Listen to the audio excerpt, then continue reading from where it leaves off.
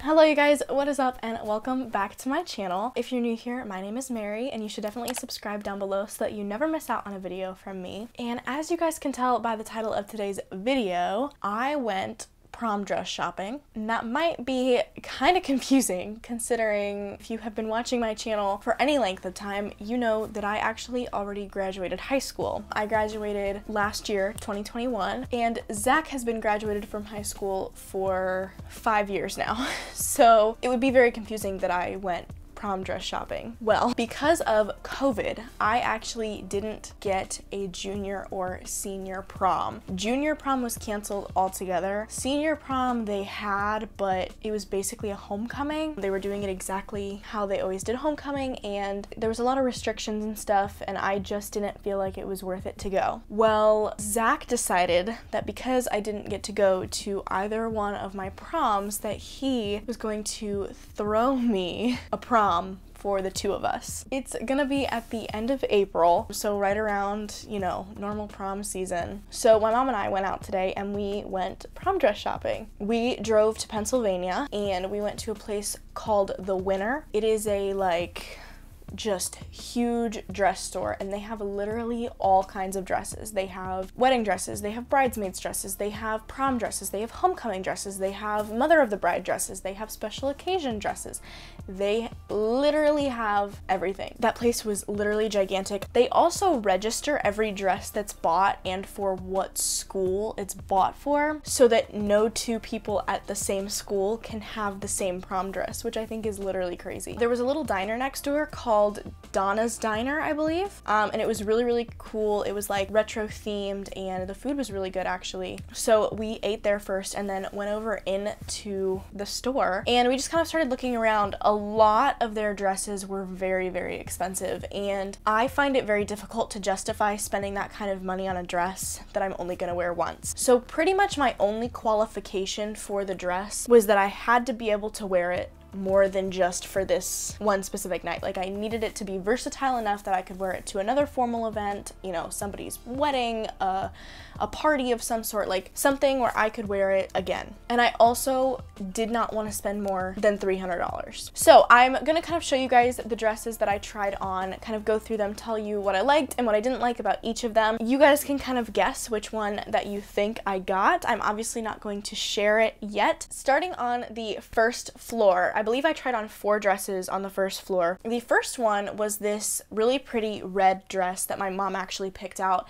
and it was really interesting because the underneath layer was like short, like a homecoming dress, and then the on top layer was see-through and had like a lace detailing, and it was long like a prom dress and went all the way to the floor. And I thought this one was really pretty. I liked it a lot. I would say that the only downside to this one was that it was more of like a prom dress. It would be hard for me to find somewhere else to wear it, but I really liked it. The second one that I tried on was this maroon-ish dress. It looks maroon, but in like brighter lighting it almost has like a purpley undertone to it, so it's kind of interesting. But it was a very simple dress, which I love. I love simplistic clothing. And it had a slit in the left leg, and it had like these 2 little cutouts like on the rib cage, which I thought were really cute. All around, I really enjoyed the maroon one. The third dress that I tried on was this like gray dress, and this one was also really simplistic, which I loved. And the bottom part of it, like where it hit the floor, was like this weird like wavy ruffly material kind of thing, and I didn't hate it, but I also didn't love it, and it kind of laid weird too, but I loved the simplicity of it. I thought gray would be a really cool color to wear. I've never worn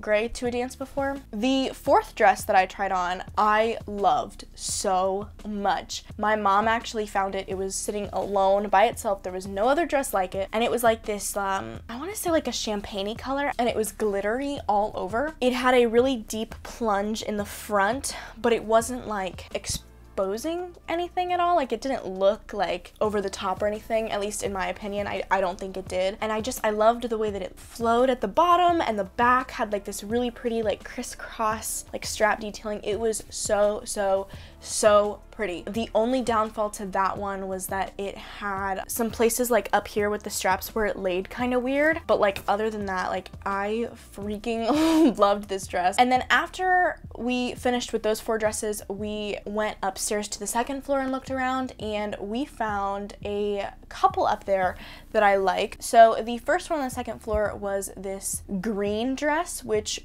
also is a color that I've never really worn before for any kind of special occasion or anything. And the front of this one I loved. I think it was so pretty. It like conformed to my body really well. It flowed really nicely at the bottom. The only downfall to this one was the back. I usually am a fan of like a crisscross detail in the back. I think it's very, very pretty, but I didn't like how chunky the straps were in the back. Now, I wouldn't really be seeing the back at all, so it wasn't like a huge deal, but I didn't love it. Then we went back into the clearance section and looked at some dresses back there. I think I tried on 2 from the clearance section. So the first one was this really classy black dress. It was plain black. It had like a kind of like a cutout like in between the chest area, which I thought was really pretty, and it flowed really nicely. It was great. It was a little bit tight, and it also laid a little bit weird like out here, but it was very, very minimal and classy, and I loved it a lot. And then I also tried on this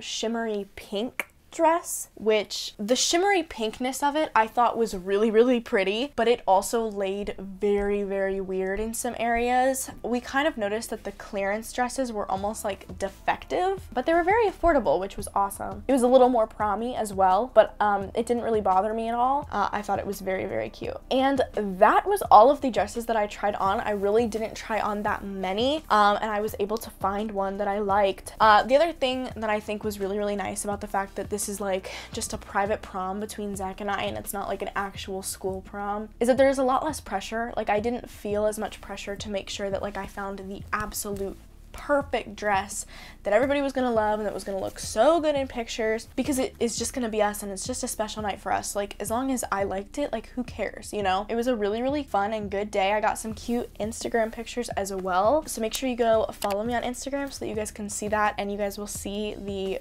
prom pictures when they're posted. And also comment down below and let me know which one you think that I got. And yeah, that is everything that I have for you guys today. If you enjoyed, make sure to give this video a big thumbs up. Let me know if you are going to prom this year and what color dress you got. I would love to know. Yeah, I will see you guys in my next video.